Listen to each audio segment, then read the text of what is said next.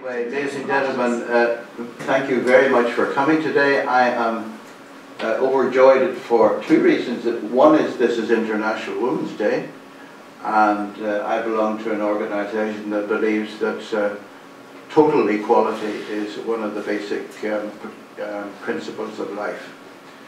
And in fact, we describe man and woman as wings of one bird called humanity. So it's a nice metaphor.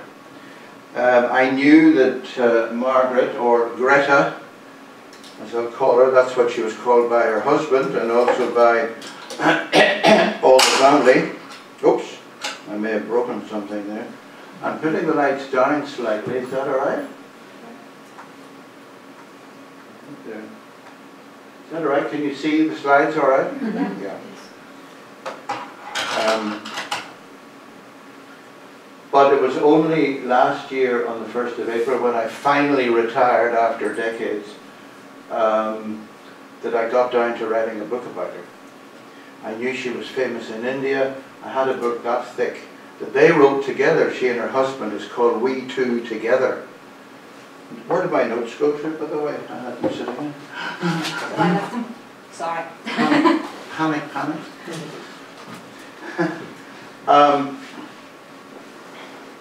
And it's quite a hard read because they do alternate chapters and sometimes timelines are out of sync and so on, but it is a brilliant book and there's a lot more in it even than in my book, because what I've done, and that's why I called it Through the Eyes of Margaret Cousins, she wrote this book with her husband and she's quoted and quoted. These are her words linked together by me. And so we get a picture straight from the, I wouldn't say the horse's mouth, but straight from her heart and her mind. And she had a great skills of English, and he was an Irish poet, so their style of writing is good. So historically, I believe that this book, We Two Together, which is freely available on the internet to download, is of great historical significance. We'll head off, and I'm just giving an overall view of what really is in the book with an awful lot more to it. Afterwards, if any of you have a desire to purchase, then I will sit and I can sign one for you if you wish. Now, we start with a donkey, and you'll know in a minute why. But she said when she was quite young, I saw that it was counted a kind of curse in those days to be born a woman, a girl. One of my missions in life, equal rights for men and women, was finding me. Now this is back, she was born in 1878, so this is quite forward thinking in those years, in the 80s. Then she tells a story about her donkey. Aha, enter donkey.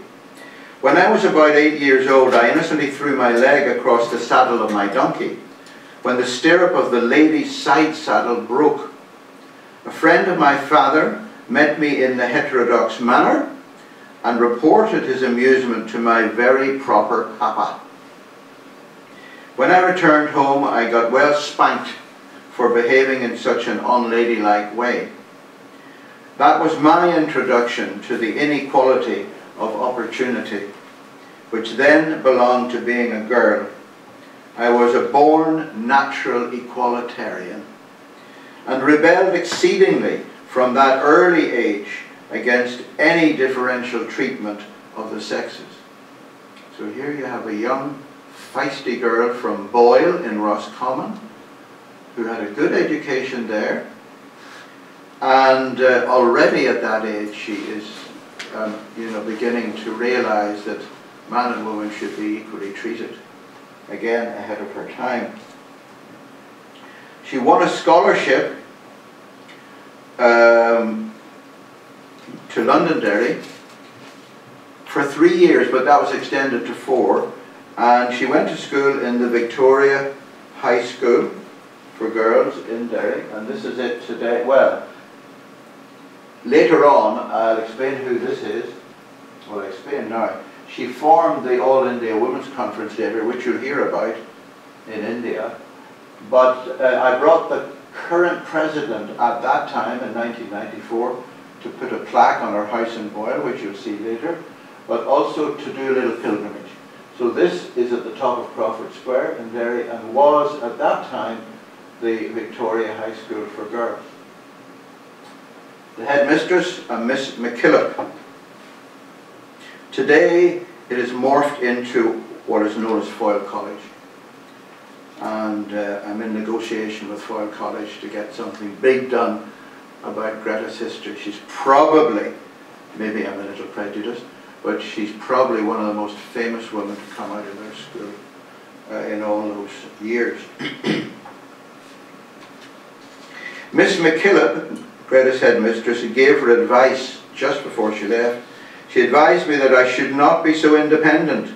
Life would be easier for me if I was more like other girls. I listened to her politely and often recalled her words, but my nature was free and original in its bent. I could be happy only in doing what I felt was right in principle, not because other people did it. Again, her feisty personality was emerging. She studied music in Dublin, especially piano, and was awarded the Bachelor of Music from the Royal University of Ireland in October 1902. I hazard a guess, I haven't actually found that yet, but she was probably one of the first women to be granted that as well, but I can't say that for sure yet. I'm focusing on what she says in her book. I haven't added anything else or taken anything else away. Like many girls her age, she formulated an image of an ideal man. She didn't want to be left on the shelf. He must be tall and dark, a professor with a beautiful voice. I don't know if that's the same today for ladies, but that's what she had. Her dreams were crushed when he materialized, my great uncle. My great uncle Jim was small and fair, an accountant. How boring for her. Sorry, I hope there's no accountants in the audience. I need an accountant every year. Shouldn't have said that. Worst of all, he spoke with a strong North of Ireland accent, which he detested. He had one saving grace: he was a poet. Now, he was born not a mile and a half from here, in a street that doesn't exist anymore. And he was actually secretary to the Lord Mayor before he moved to Dublin and married my great aunt. So I'm probably the nearest to his accent that she was hearing all those decades ago. I'm only hazarding, I guess. After a 3-year engagement, they married in the Methodist Church in Sandymount. After a lot of heart searching, she became a vegetarian, like Jim, as well as a strong advocate for theosophy, like Jim. Both became immersed in the green ocean of the Celtic revival. Both, mostly Jim, were associated with the Irish Literary Theatre, the National Dramatic Society, the Abbey Theatre and the Theatre of Ireland. Jim was not only a poet, he was a playwright as well. The visits of actors to their home introduced Gretta to the world of drama in Dublin. Amongst them were George Augustus Moore, James Joyce, Patrick Collum. They also became friends with A.E., George Russell, and someone called William Butler Yeats. After accidentally getting into a meeting of the National Council of Women in Manchester, having gone there to Manchester to attend a conference on vegetarianism, she was an instant convert to the movement for women's franchise. Returning to Ireland, she consulted the leader of a local group, Anna Haslam. She was a pacifist suffragist. Suffragette, you're a little violent in things, but if you're a suffragist, you are completely pacifist. So she wasn't too happy when they were talking about the possibility of a younger, more feisty group being formed who may go on to break windows and so on, but they never harmed people. So in around that time, this is my great uncle, and this was Gretta at their age. They consulted their friends Hannah and Frank Sheehy-Skeffington, and all four felt that less pacifist approach was needed by the younger suffragists. On the 4th of November 1908, at the home of the Sheehy-Skeffingtons, she and Jim convinced them that Ireland needed a more militant approach, as well as a particular Irish slant. So they decided to form the Irish Women's Franchise League, which was formally announced on the 7th of November. Within a fortnight, the IWFL had a welcome boost. Mary Gorthorpe, one of the recently imprisoned London suffragettes, had been invited to speak on the women's suffrage by the Solicitors' Apprentices Debating Society in Dublin. Tom Kettle, politician and poet, was to have been the second speaker, but unfortunately had to cancel, and as a result, Gretta was offered the slot. She was, Mary Gorthorpe spoke to an audience of about 1,000 people. She was a brilliant speaker who had sustained severe physical beatings as a result of her arrests and imprisonments. She was one of the suffragettes who spoke in Hyde Park to an audience of over 200,000 women in 1908.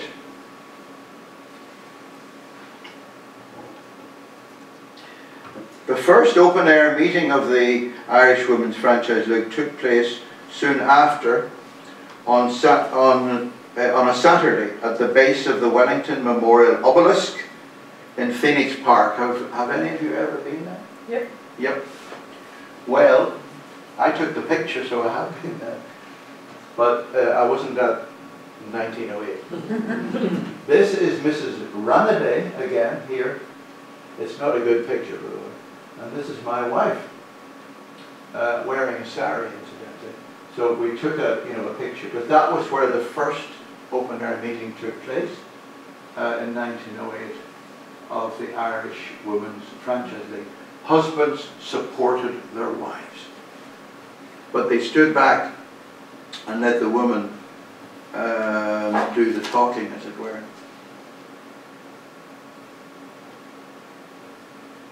In the summer of 1909, Gretta offered her services for 3 weeks to the Women's Social and Political Union in London. This voluntary work consisted of chalking pavements with announcements of meetings and selling the newspaper Votes for Women. On return to Ireland, events moved quickly. Charlotte Despard came from England and spoke for and to the League. Charlotte was an Anglo-Irish suffragist, socialist, pacifist, Sinn Féin activist, and vegetarian. She was multifaceted and multi-layered woman. Very fascinating. Gretta observed she was a leader of highest quality, an aristocrat, and one of the most democratic political thinkers. She was also one of those rare Catholics who had become a theosophist. That's another string to her bow. To top it all, she was sister, you'll like this one, sister of the future and final British Lord Lieutenant of Ireland, which made for interesting conversations between brother and sister. The biggest venture of the IWFL was a visit in March of 1910 of Christabel Pankhurst, illustrious daughter of Emily. That's a photo of the little ticket that people were sold. That was 2 shillings to get into the rotunda at that time. Dublin's largest hall was packed to the gunwales with 3,000 people. As Gretta put it, she came, we heard, and saw, she conquered. This is Gretta's description of Christabel. Christabel's personality was charming. She disarmed criticism. She was young, slight, fair, pretty, well-dressed, with a clear and telling voice.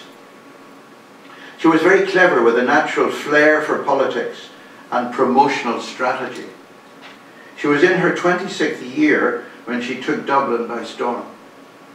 She was the brain of the campaign, the political secretary of the Women's Social and Political Union. I had occasion to travel with her in Ireland and saw how, when she had finished a speaking engagement, she curled up like a kitten and conserved every atom of energy for her public work. Sincerity, concentration, intrepid courage, determination, a belief that they were women of destiny were characteristics of the Pankhurst family, which included daughter Sylvia as well. In October of that year, Gretta was responsible for organising public meetings for Emmeline Pankhurst in Cork and in Londonderry. She describes what happened. I went a week in advance to Cork to arrange a reception committee of women and to enlist new sympathisers and organise the meeting. The town hall had a capacity audience, and I felt very happy at the ovation she received from my country people on her first appearance in Ireland. I then travelled with her from Cork to Dublin. Quickly, I'm adding a little story here. They stopped in Mallow station. There was a train without a corridor, and Emmeline asked Gretta to go and telegram her office in London about something. So Gretta dutifully did that, but came out onto the platform to see the train leaving the station. Now, this word feisty stays with Gretta throughout her entire life. She didn't say, oh my God, I'll have to wait for the next train. She jumps down on the railway line, runs across and climbs up to another compartment, and the people in that compartment pull her in through the window, and she sits with them till the next station, and then she can get out and go back to Emily. Interesting little side story to add to her determinations. Now, although I was born in Belfast, around Stormont, I'm really, 50 odd years in Derry, so therefore, this is my city up there. So this is St Colum's Hall. Gretta then travelled on to Derry to organise a large meeting at the Guildhall. However, fire had destroyed all except the clock tower during Easter 1908. Most functions had been transferred to St Colum's Hall within a stone's throw. On Friday the 7th of October 1910, the Irish Women's Franchise League public meeting was held. The packed hall heard Emmeline Pankhurst speak, as well as Gretta. The Derry Standard, no longer, it left this world many, many decades ago, that newspaper, printed a long article published on the following Monday morning. It was headed, Visit of Mrs. Pankhurst, Large Gathering in St Colum's Hall, What Women Want and How They Are to Get It. Now, the full text of that meeting is in the book. I'm just dangling a little interest there for you. And it is interesting to see even who the mayor was and what he was involved in and the welcome and so forth. So it's interesting. You see, she'd been to school there for 4 years. This was 10 years later, and she came back as this notorious suffragette when her headmistress told her to, just be normal. So it was an interesting. She stayed with Miss McKillop while she was in Derry. Prior to leaving Ireland, Mrs. Pankhurst said that for 50 years, successive British governments had used every form of tactic to prevent securing of a woman suffrage bill. She expected a further deputation would be sent in November to the Prime Minister, Herbert Asquith, so to protest against the omission of suffrage from the party mandate in the upcoming general election. Gretta immediately volunteered to make up the deputation. There and then I rose from my seat and volunteered for militant action. Knowing it would result in my imprisonment, I knew that if I discussed my decision with relatives or friends, they would feel bound to try to save me from suffering. It was my own responsibility, and I felt my own privilege. My dear husband upheld and helped me, he being as enthusiastic and revolutionary as I was myself. 6 women from Dublin travelled to London in November 17. They took part in the Parliament of Women that met in Caxton Hall, Westminster, and from which 400 women in groups of 12, they were allowed to go in groups of 12, made their way towards the House of Commons. Following rebuffs for the deputation, they decided to first break the windows of the houses of cabinet ministers. The Irish suffragettes, with a few of their London colleagues, set out on the 20th of November for the home of the Honourable Augustine Birrell, the Chief Secretary for Ireland. Gretta again. Our missiles were potatoes, which we bought on the way and carried in our pockets and muffs. There was not a policeman in sight as we broke all the windows within our reach. Later, at our pre-arranged rendezvous, we heard that over 200 women who had broken government glass had been arrested, but the windows of Asquith and Lloyd George were intact, as Downing Street had been too well guarded. As we Irish women were free, it fell to our lot to carry on the fight. We waited till midnight when Anna Garvey Kelly and I, along with some male supporters, were escorted to the corner of Downing Street. The November fog was so thick that we could not see across the street or make out the group preceding us.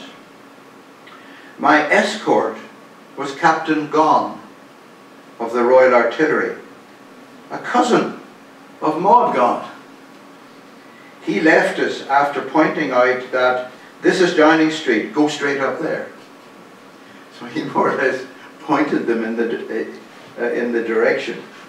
Anna and I had to call all our courage to our aid. The only missiles that we may be able to secure at our friend's house were pieces of flower pot that had been broken for the purpose. In the heavy silent fog we reached the official residence without meeting anybody. Then we heard the crash of glass from the preceding group. Immediately there was the shrilling of a police whistle. I flung my pieces of pottery and heard the result of the impact. I dashed across the street to be lost in the fog, to avoid being caught, but then came to my senses, realizing that I was deserting my comrades.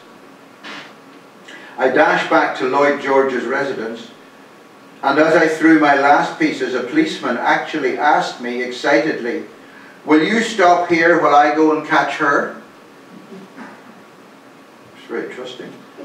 Referring to Anna, I laughed heartily and gave the required assurance to the poor man. But I was relieved when we were safely in his care.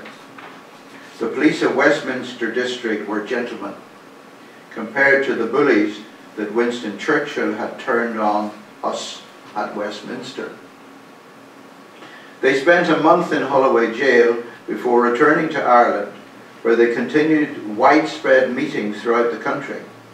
When the second reading of the Liberal Home Rule Bill was due, without mention of women's suffrage, the League decided it was necessary that more extreme militant action was justified to ensure worldwide publicity. 3 members of the Irish Women's Franchise League, Mrs. Connery, Mrs. Hoskins and Gretta, volunteered to break the windows of Dublin Castle.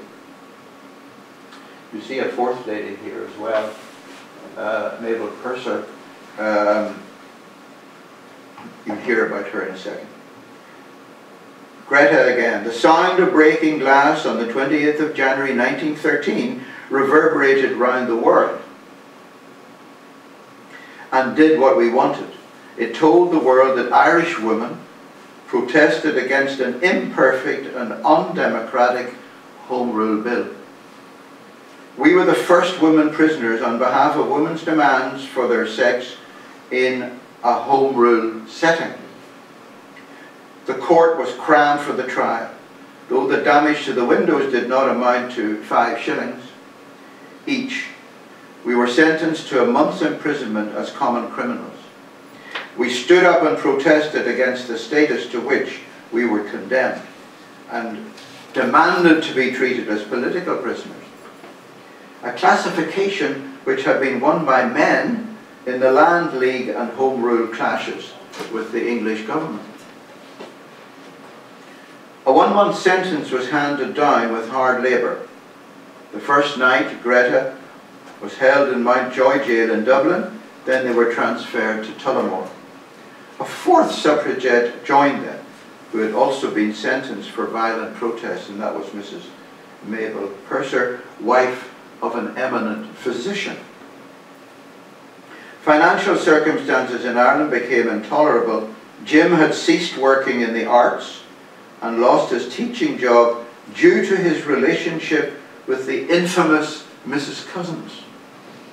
He was a teacher in the Methodist school in Dublin, and they didn't like this, that he was involved with this weird woman. So he was actually sacked or not reappointed with his job.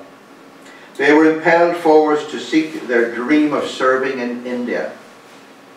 The food reform movement resulted in the establishment of health food stores. Hugh Mapleton was a founder and CEO of a factory in Garston near Liverpool. They moved there when Jim was offered a good job, with a view to moving to Bombay to establish a branch there. I'm using the old names of the Indian cities because that's what they were called in those days. As you know, they've changed, most of them now, and Bombay is Mumbai. Eventually plans changed as a result of the Great War, and they were invited to settle in Adyar, Madras, by the president of the Theosophical Society, Annie Besant. During their stay in Garston, a highly significant event occurred. Basically, most of you have probably never heard of Theosophy, so I put a chapter in the book just to, you know, an overall view of what Theosophy was and is. It's not a religion, it's a society, but it involves bringing religions together and with the goals of seeking unity, equality, and beauty. So this significant event, going back to Garston, Emily Davison, probably the second most famous suffragette of the time after Emmeline Pankhurst. Emily Davison, who as a protest against the treatment of women's demand and for the securing of publicity that was restricted by those in power, stopped the king's horse in a race by rushing in front of it and was killed on the 8th of June 1913. 6 years previously I had spoken with her at the Cobden statue in St Anne's Square in Manchester. That became famous more recently, didn't it? Remember, after the atrocity in Manchester, the whole of the square was filled with flowers, you remember that? She was a college woman and as steady as a rock. She spoke well, but unemotionally, and had a store of historical knowledge.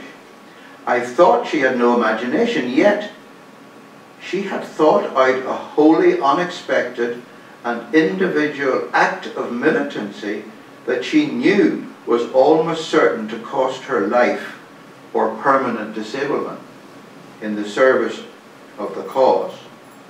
I was impelled to attend the funeral. This solemn occasion was final proof that the suffragettes were not out for cheap notoriety. One did not get killed just to enjoy the sensation.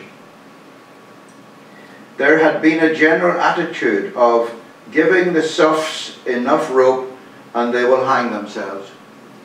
But the epic sacrifice of Emily Davison began to make the public realize that the rope was on another neck, and that the incomplete and hypocritical old order was itself on the way to a scaffold of its own raising.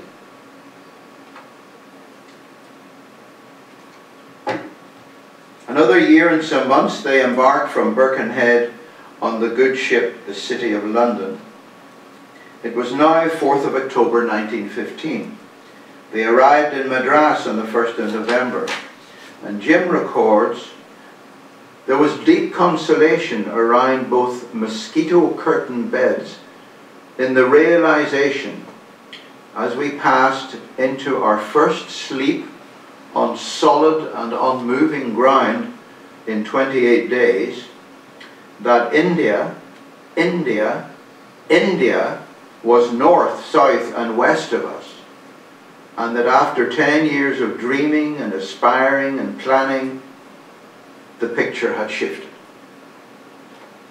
So they stayed and worked with Annie Besant, and this is the Theosophical headquarters in Adyar outside Madras, or Chennai as it now is.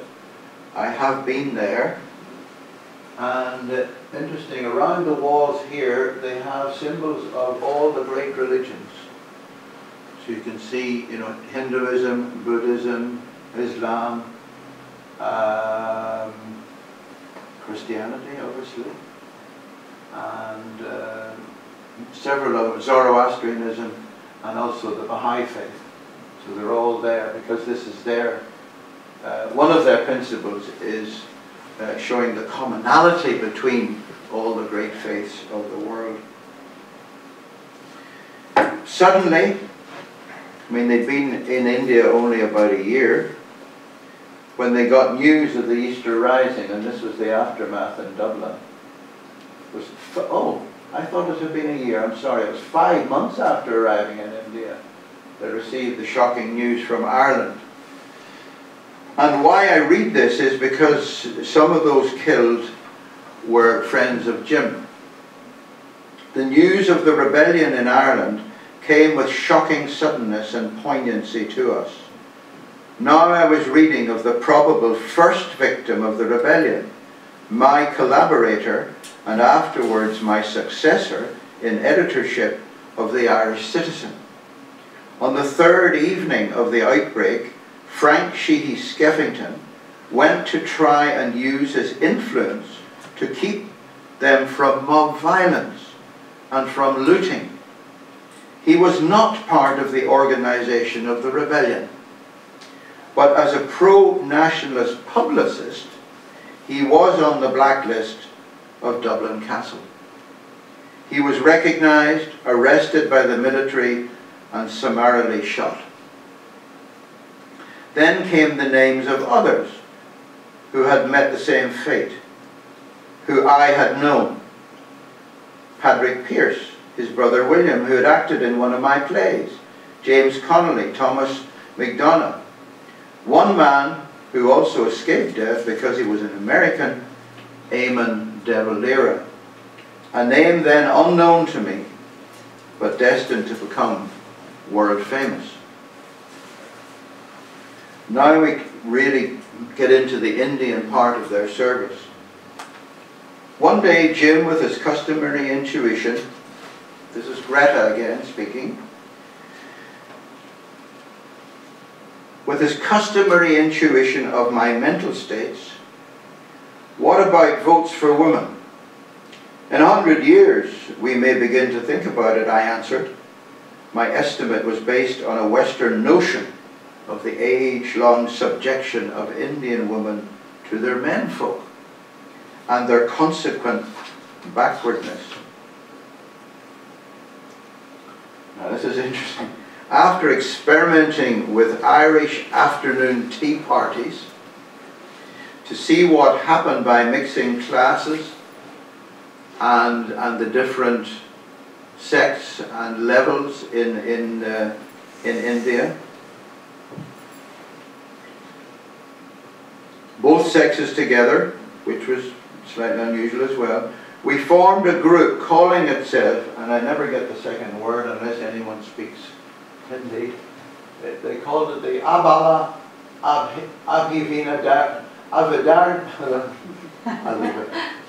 Samaj, the Weaker Sex Improvement Society. Gretta didn't like that title, and it only lasted a few months. And that, so the Samaj model was then taken to form the Women's Indian Association around the area of Chennai. And the WIA had Annie Besant as the president, a membership of 70 at the beginning, and Gretta was the honorary secretary. So that was the beginning of getting Indian women together to look at how they can go forwards and seek education, especially for girls, and also to seek votes for women.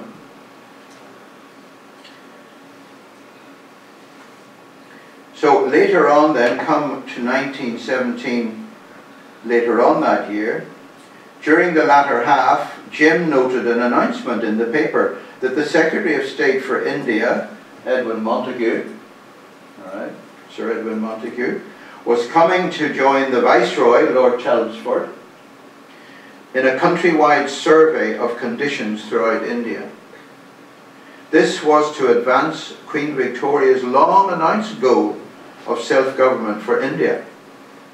He handed the paper to Gretta and asked her again, what about votes for women? My reaction to Jim's question was to put out feelers in different directions. After such wiring and writing, I got an application for a deputation and dispatched it to the organisers of the tour. Our application initially for an opportunity to state the claim for an extension of girls' education, that was all, was declined as being outside the terms of the inquiry, which was limited to purely political considerations. When I showed Jim the application, he repeated his previous question. What about votes for women now?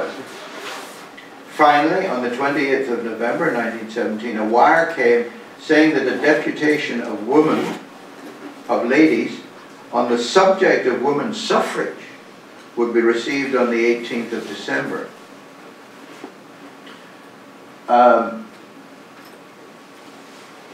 This lady on the right is Sarojini Naidu, who I will mention in a minute. Gretta was in no doubt whatsoever of the huge importance of this opportunity. I can tell anybody who wants to know that to have your finger on a turning point in the history of a vast country is no matter of light refreshments. A month in Holloway jail and another in Tullamore seemed in retrospect rest cures compared with the brain-racking job of having to formulate a demand without precedent in the long history of India. A demand well past the understanding of all but the minutest fraction of those for whom it was being made, and likely to have their opposition, as well as that of men of orthodox and conventional mind. Opposition didn't scare me. What worried me was my ignorance, the colossal reality of India. I was a mere 2 years in the country. Sarojini Naidu was chosen to be leader and spokeswoman of the deputation as the voice of awakened Indian womanhood. You can read about her more in the book, or Google her. She was a most remarkable woman. She was the equivalent of the female national poet of India, as Tagore was the male equivalent maybe of Yeats in our country. She was a very famous poet, but that wasn't all. She did an enormous amount of other work for social change, and she and Gretta were very close together throughout their lives.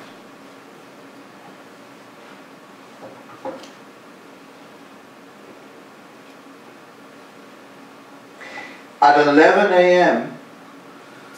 on the 18th of December, we were ushered in and received with cordiality. The Viceroy struck me as a perfect gentleman, but not impressive as an intellectual quality. The Secretary of State, Mr. Edward Montagu, was obviously humane and very intelligent and earnest. Mrs. Naidu read the address as if she herself was composing it as she went along. There was no reply, but 4 members of the deputation were given private interviews. I, being only the secretary, was not one of them. Gretta had written the speech, and Sarojini delivered it. That was a historic moment in the progress towards women's votes in India. Only a few sentences are now taken from that historic document. There's more of it in the book. We have asked for a portion of your valuable time because the women of India have awakened to their responsibilities in public life and have their own independent opinions about the reforms that are necessary for the progress of India. We are in touch with the new outlook of Indian women, and we make bold at this historic time to lay before you women's views concerning the necessary post-war reforms as we believe them to be the necessary complement to the views of our men. Equal rights are essential. We pray that when such a franchise is being drawn up, women may be recognized as people. They hadn't been before. And that it may be worked in such terms as will not disqualify our sex, but allow our women to have the same opportunities of representation as our men.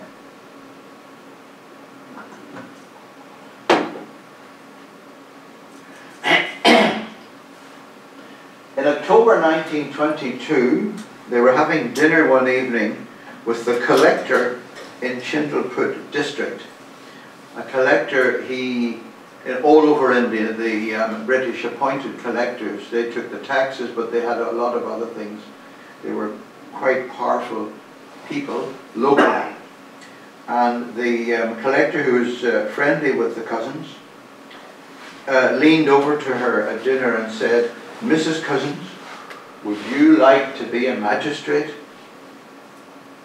So again, she saw the import of this, and it was the first time a non-Indian woman had been appointed a magistrate in the history of India. And this is on the day that Gretta was appointed. There's Gretta and other representatives. There's a lot more to that day. All the prisoners seen on that day, I think they had a third taken off their sentences, and it was a kind of celebration almost on that day, and it was very interesting. She served for 5 years before other things took over. The climax during the 1920s was the creation of the All India Women's Conference. A certain Mrs. Huda Cooper wrote to Sri Dharma, the journal of the Women's Indian Association. Gretta, being the editor, took up a suggestion for the creation of a group fighting for justice for all Indian women, once again acting in her established role as a catalyst. If there are 2 words I associate with Gretta, one is feisty and the other is catalyst. And then she drove through with her thoughts and let nothing get in her road. She says, "The organizing and carrying out of the answer of the women of India fell to my lot. In the autumn of 1926, I sent out an appeal to form local committees and organize constituent conferences in the provinces and the states. These constituent conferences were to draw up a series of resolutions on education from the point of view of women in 2 main categories, local and all Indian. It was inspiring to collate and condense the remarkable number of expressions right out of the hearts and minds of the woman of India, and to put them in order for discussion at the very first session of the All India Women's Conference in 1927. Fergusson College in Pune had been generously placed at the disposal of the conference.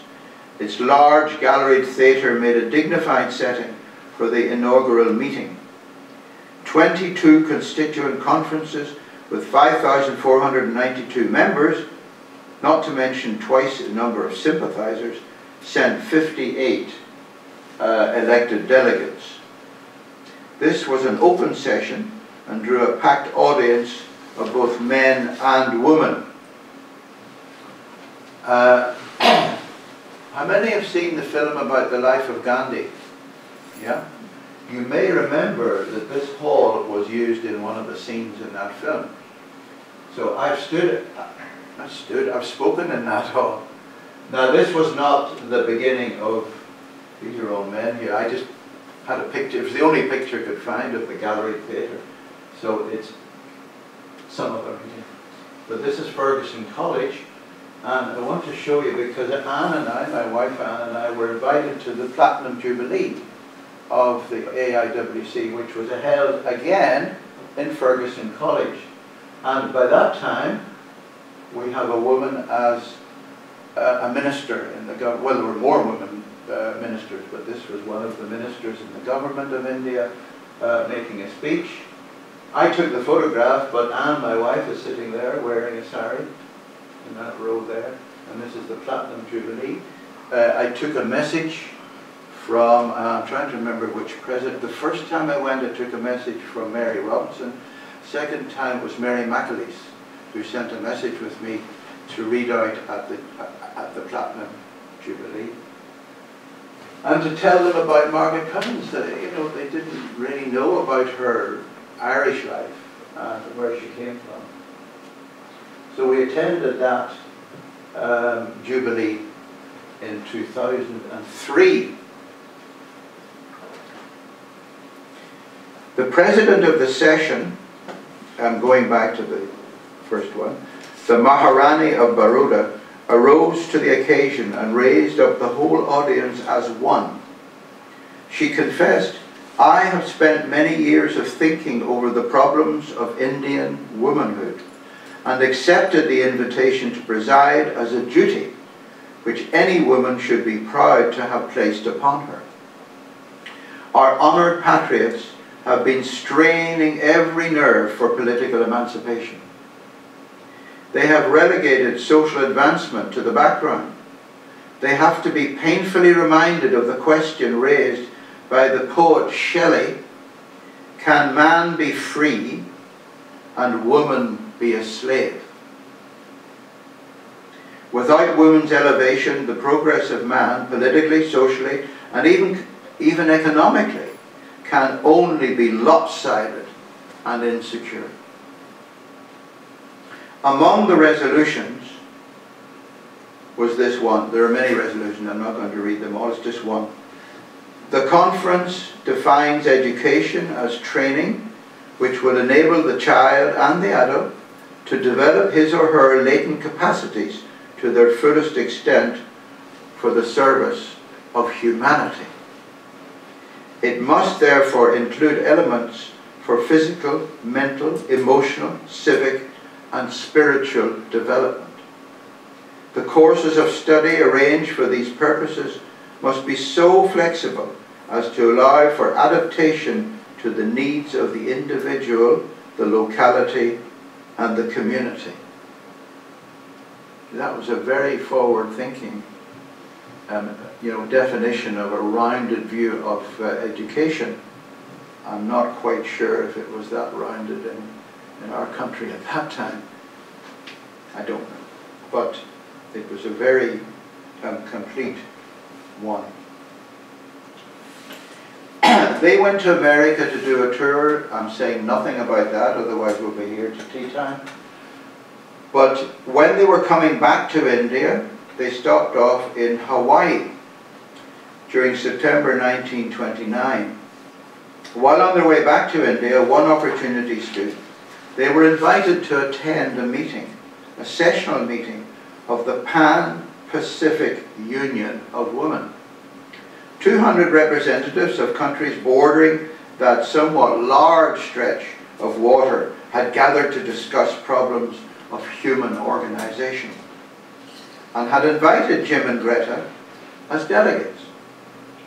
Gretta noted a significant difference between the joyful and uplifting atmosphere of all AIWC gatherings and what she was observing here.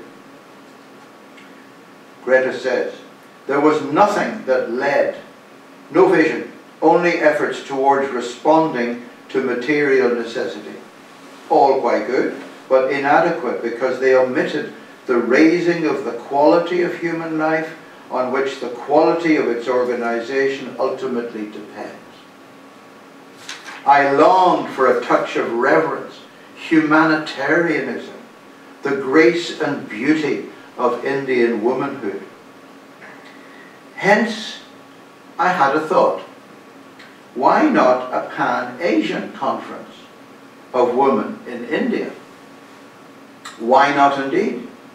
It only needed some person or association to announce the idea and then organize the assured response. Well, our feisty lady thought, well, no one else is doing it, I'll do it. After the return to Adyar in India, Jim had a call to go back to the USA asking him to repeat his previous tour. So he left Madras on the 28th of April 1930. Gretta felt impelled to push ahead with the launch of the All-Asian Women's Conference. Feelers went out and began to attract positive responses for the creation of an All-Asian Women's Conference. The invitation was signed by 14 eminent Indian women. The first conference took place between the 19th and the 25th of January 1931 in Lahore. This is Lahore. Sarojini Naidu had been elected president in absentia because she was still in prison for disobeying various rules at that time. With her temporary absence, it was agreed to have a different president for each day.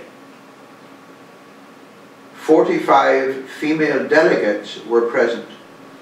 And it's interesting, I think, to see the range of women, of women who came from different countries. So you have Lady Bandaranaike from Ceylon. Do you remember her husband became, was it President Bandaranaike? I seem to remember that name decades ago. Anyone recollect Bandaranaike? Yeah. There was Mrs. Kamaluddin from Afghanistan, Miss May Wan from Burma, Mrs. Shireen Falstar from Persia. She was a prominent member in Persia in the Baha'i faith. Dr. Muthalakshmi from Madras itself, Miss Hoshi from Japan, and Begum Hamad Ali from North India. So there was a range to start with of these ladies. Gretta later quoted from the report that she wrote afterwards, thousands of men and women attended the opening ceremony of the conference. The reception address was given by the Premier, Princess of the Punjab. Oh, sorry, that's my alarm going on.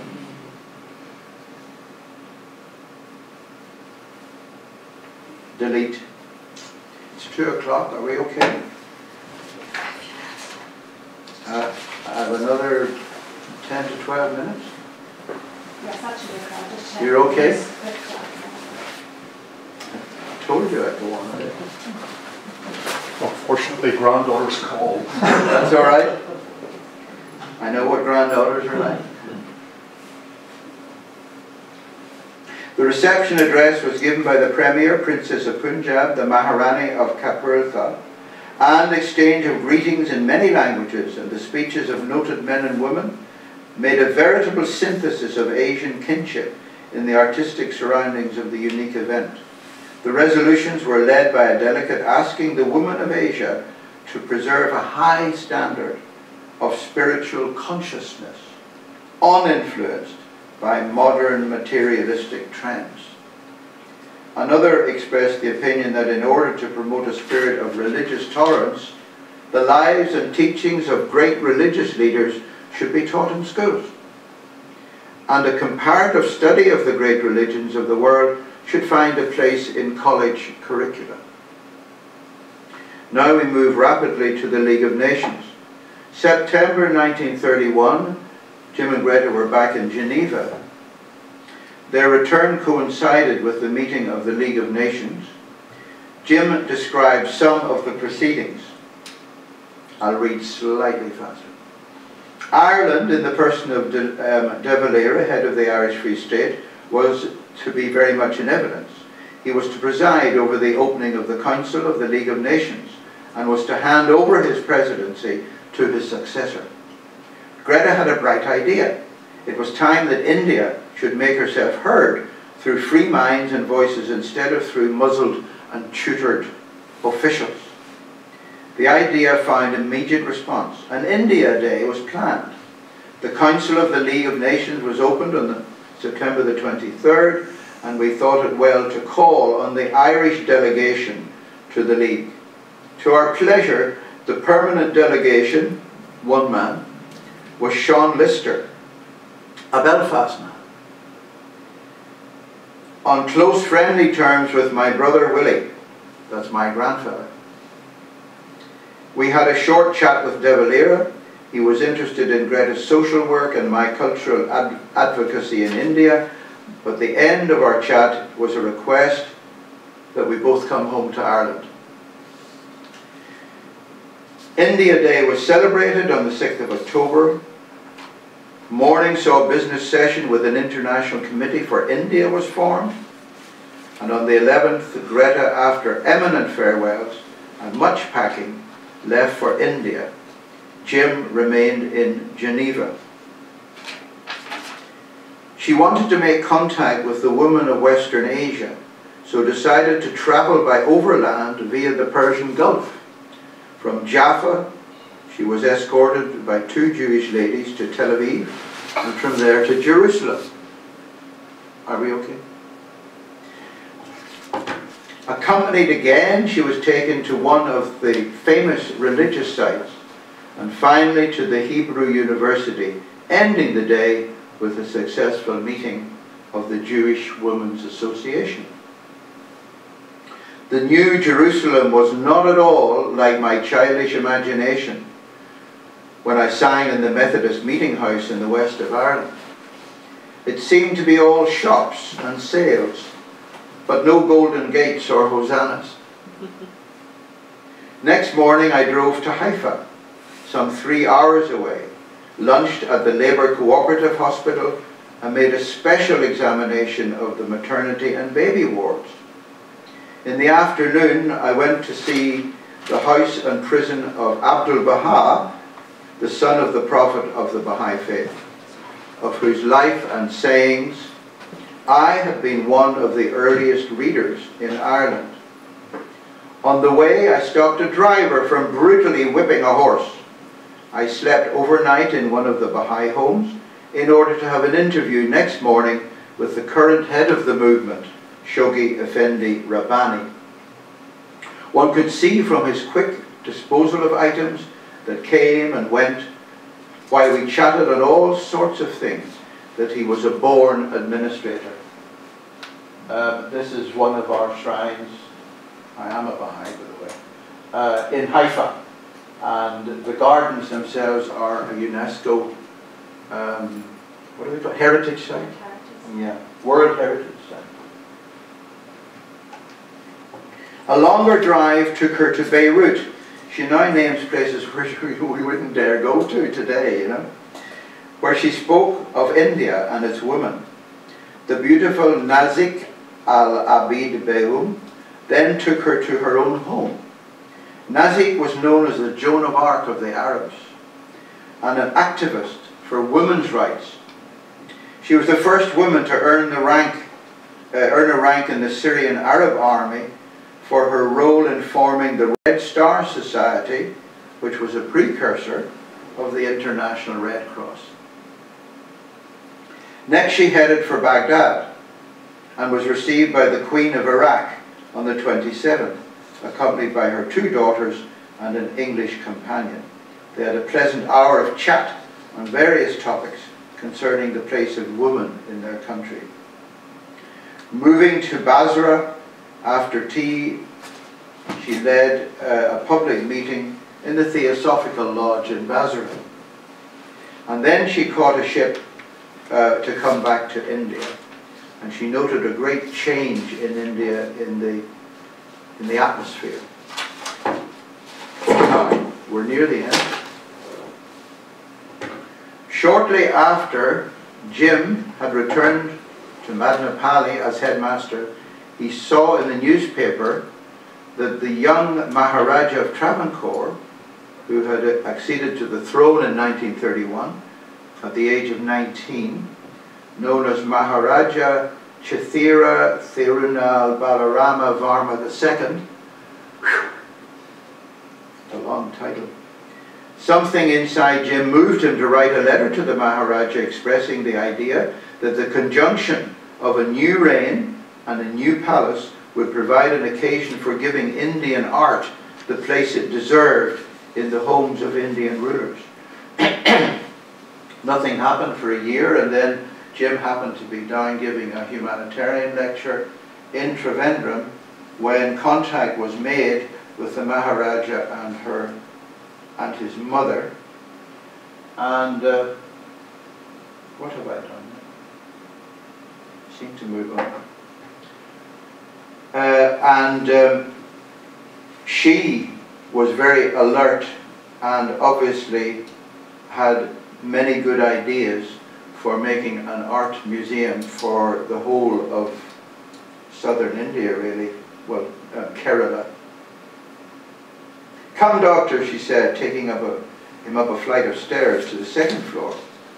Jim, by command, subsequently became appointed the art advisor to the Maharaja and the organizer of the Chitralaya, which simply means art museum, which developed into one of the most beautiful art centers in India and still is today.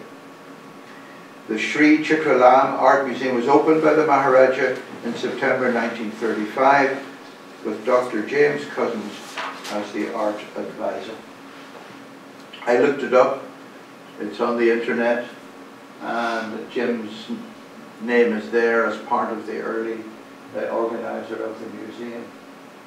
So, you know, you can write a letter to someone and you never know where it leads you. I think he had feistiness as well. Right, in 1943, we come now to the end, that Gretta took a stroke, and although she recovered her mental faculties to a degree, she knew her years of service were over. They both decided to write down their experiences. These were published, as I said earlier, as We Two Together in 1950. And this current book is a distillation of their book. She attended her final AIWC conference in December 1947. It was the 20th annual session of the All India Women's Conference. It was held in Madras. Jim took her to the opening meeting, and these are his words. She was delighted to see many old friends from various parts of India. She could remember their faces and facts concerning them, but could not remember their names. Her halting walk along the path from the entrance of the large temporary hall to the platform became a procession of newcomers anxious to pay their respects to the mother of the conference. Cameramen and reporters, I suppose, like the paparazzi of the day, were all anxious to put the occasion onto newsreels and newspaper blocks. She realized that the organization she had begun had become a national institution of unique achievement and profound influence, and she was satisfied. So on the 16th of September 1994, Anne and I invited Shobhan Aranade, the then president of AIWC, to unveil a plaque in Boyle. And that was the plaque that was put up and unveiled on the 16th of September 1994. There's not a lot you can put on a plaque, so it's very limited. And we were invited to meet Mary Robinson in our Saritharan, and she graciously, Shobhana gave her a gift and so on. So it was easier for me when I wrote to Mary Robinson saying, would you endorse the book? Do you remember? And she did. So she was happy to endorse the book, which is nice. And on that evening,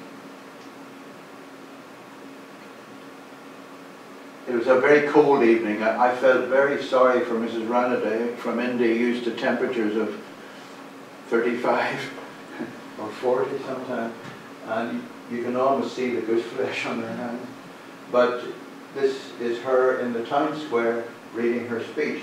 And slightly earlier, the town band came out. It was organised by the local council of Boyle. And the mayor was there, etc. Unfortunately, I do have photographs of the, of all the people, the great and the good of Boyle, but unfortunately, I mean, I took the photo. It was a dreadful photograph, and it's not, I couldn't even show it, which is sad. I can't resurrect it, but there you are.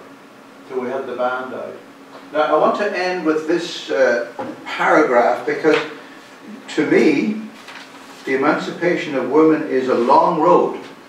It may have started in real earnest in the 19th century, but it is a very, very long way to go until men and women together recognize fully and deeply, and spiritually, if you want, the recognition that they are two wings of the same bird of humanity.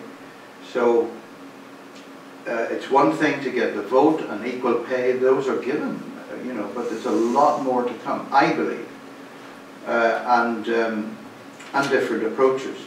So I'm just going to end by reading this paragraph that was released by the Universal House of Justice as part of an 8,000-word document on world peace.